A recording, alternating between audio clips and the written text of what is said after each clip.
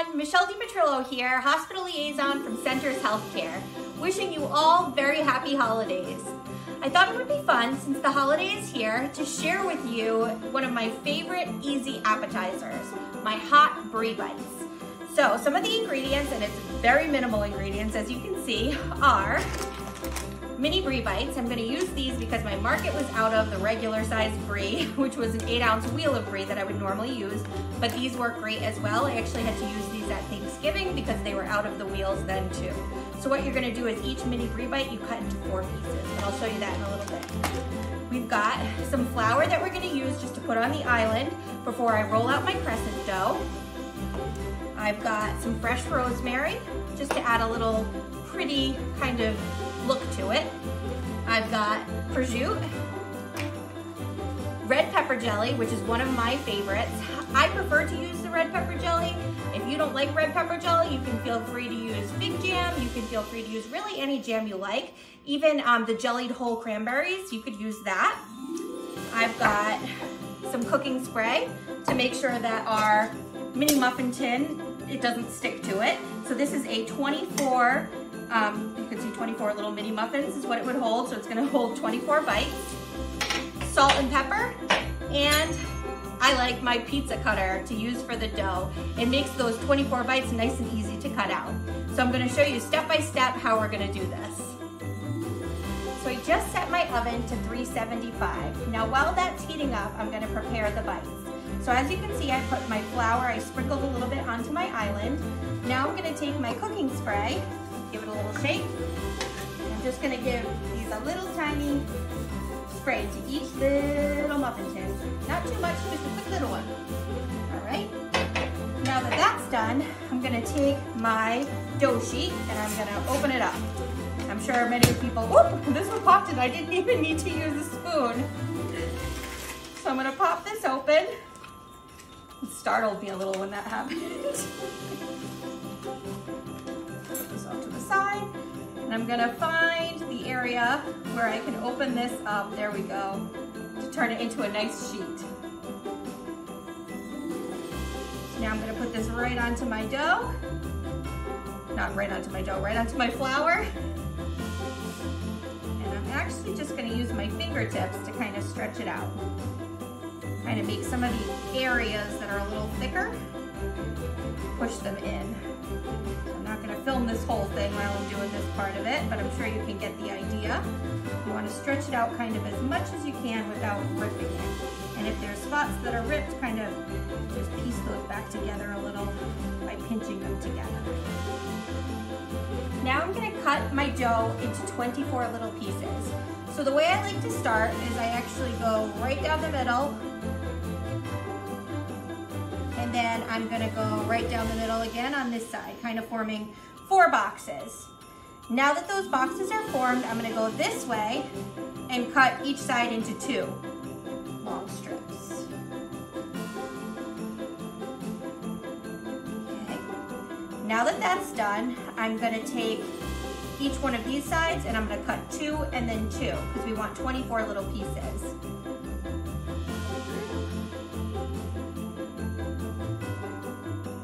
Trying to make them as even as you can, but if it's not perfectly even, no big deal. Some pieces are a little bigger than the others, but it is what it is. So now we've got 24 little tiny square pieces. Now I'm gonna take these and start putting them into my muffin tin. So it's pretty easy. You just grab a little piece and you stick it in the tin. I like to smush it in a little bit to make the corners kind of stick up if I can.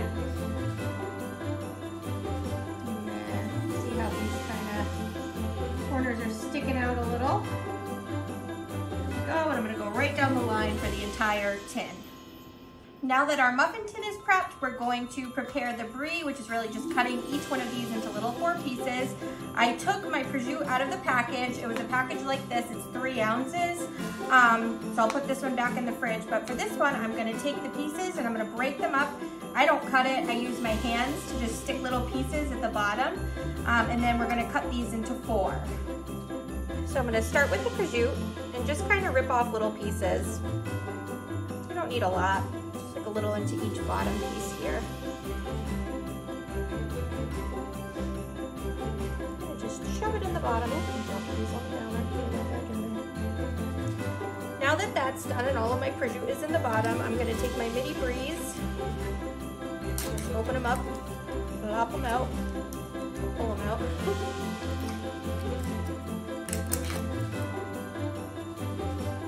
And really you only need 6 of them because remember we're cutting them into 4 pieces. I'm just gonna take that, go right down the middle.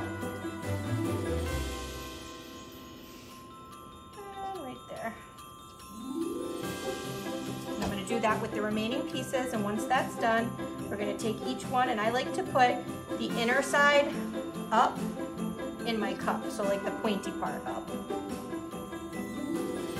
And I'm going to do the same with the rest of these, and I'll show you what we do after that. Now that the Brie has been added to the mini bites, it's time for the pepper jelly. So I'm just going to kind of stir this up a little. This is actually the same jar I used the last time I made these, so you don't need a full jar. A half does pretty good. And you're not going to use a ton of pepper jelly in each bite, it's just a little bit. Probably like a teaspoon maybe, I would say. Or if you want a little more, a teaspoon and a half. Not too much. So I'm just going to go down the line and add a little bit of pepper jelly. That one needs more.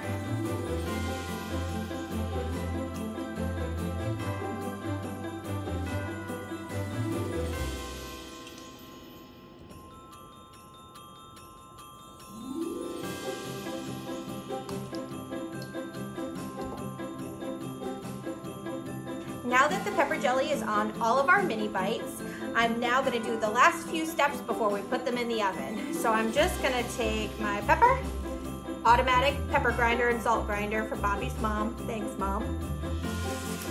They work great. Just like a little spritz. I do the same thing, pink Himalayan sea salt. Doesn't really matter what kind of salt.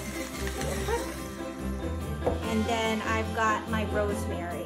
So now with this, I don't like to cut the whole sprig and like put a big piece in there because rosemary is not, it's a pretty potent flavor.